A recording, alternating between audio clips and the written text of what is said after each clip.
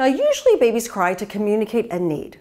They're hungry, tired, cold, or they need a diaper change. Then there's something called the witching hour that can really plague newborns for no apparent reason. So in this video, I'll unpack what the witching hour is and how both you and baby can get through this tough time.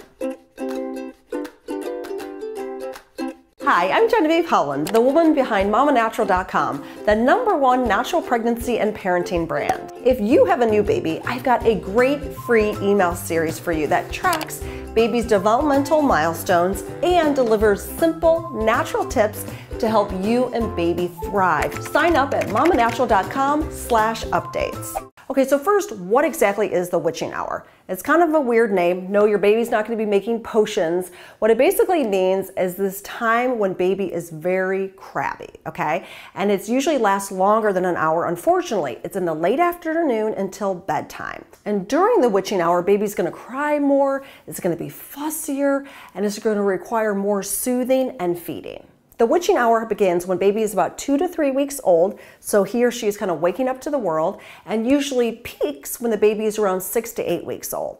Thankfully, it is just a phase, and most babies will outgrow the witching hour around 3 months. Now, we don't know 100% what causes this phenomenon, but it could be from overstimulation that builds up through the day, exhaustion that builds up throughout the day, or from a dip in milk production if baby is breastfed. If you think about it, baby is so new to this loud, bright, unknown, and stimulating world, and their brains and nervous systems are on overdrive. They have a ton to process.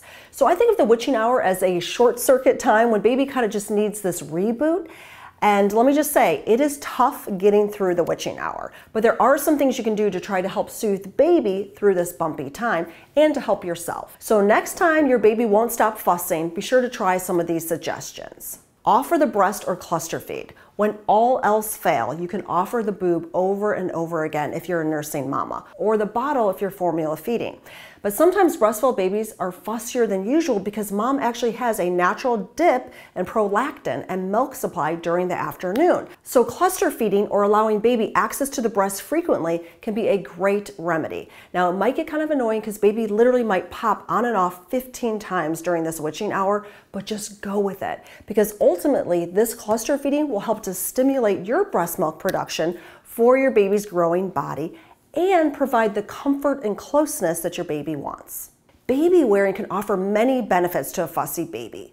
Closeness to mama or papa, a soothing rocking motion, and a warm, safe place to nap. In fact, in one study, regular baby carrying reduced babies' crying and fussiness by 43% and up to 51% less during those evening hours, aka during the witching hour. Now, one tip, you want to avoid forward-facing baby carriers because this can just overstimulate your baby even more. Skin-to-skin contact. Now, this has several benefits, including reduced crying, improved mother and baby bonding, and stabilized vitals for the baby.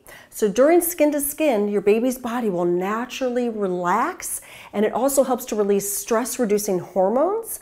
And as a result, your baby's vitals, like their temperature, their breathing rate, and their heart rate, even their blood sugar, stabilize. Infant massage helps soothe a colicky baby. Research also shows that baby massage lowers cortisol levels, which is that stress hormone, and stimulates melatonin production, which helps babies fall asleep faster and stay asleep longer, which is a double win. You also want to limit stimulation, so reduce your household stimuli.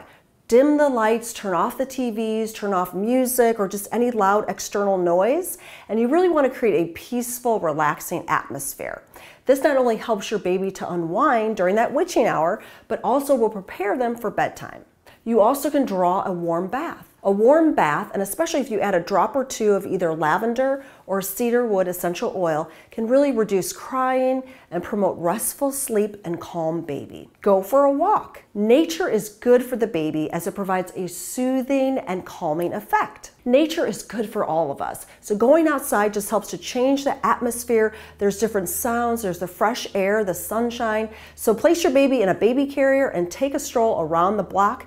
Your baby will benefit from human touch while listening to the sounds of nature. A white noise machine can also really help, especially if your baby is just fried out.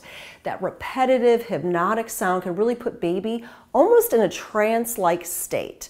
So choose a low, rumbling sound and keep the volume at a safe level for your baby's delicate ears. Also, rocking the babies. Babies experience a lot of movement in the womb, and they might be used to that. So it's best to kind of mimic that experience, that safe experience that they had in the womb. So you can rock baby in a glider, or you can gently bounce them on a medicine ball, or walk with baby and gently bounce them up and down in a baby carrier. I hope some of these tips help your baby. Now keep in mind that you also need to take care of yourself when dealing with a super crabby baby during witching hour. So don't be afraid to ask for help. Sometimes it helps so much to know that you're not alone. If you're breastfeeding and your baby is constantly nursing and doing that cluster feeding, be sure you're applying some kind of ointment on your nipples after every nursing session just to prevent cracking or irritation. You also want to be sure that you're doing the basics like eating well, getting plenty of hydration, and also getting good sleep. So be sure to sleep when baby is asleep so that you don't struggle with really bad sleep deprivation, because that makes everything worse. Eat nourishing meals, get plenty of fluids, and be sure you get some exercise each day. Sometimes just talking about the witching hour makes you feel so much better. So talk to your mom, your partner, a friend, and just process what you're feeling. That alone can make such a difference. Now remember, the witching hour will pass. So be sure to try these helpful tips to help ease this period of time, but you will get through it. You've got this, mama. I hope this video is helpful. Be sure to subscribe to my channel and ring that bell. And head on over to mamanatural.com/updates and sign up for my free baby emails. Each week you'll get personalized message that tracks baby's development, plus you'll get natural evidence-based resources for you and baby. Finally, check out my baby care course at mamanatural.baby.com. It features a holistic pediatrician, an IBCLC certified lactation consultant, and a community of new moms. Get all that info at mamanatural.baby.com.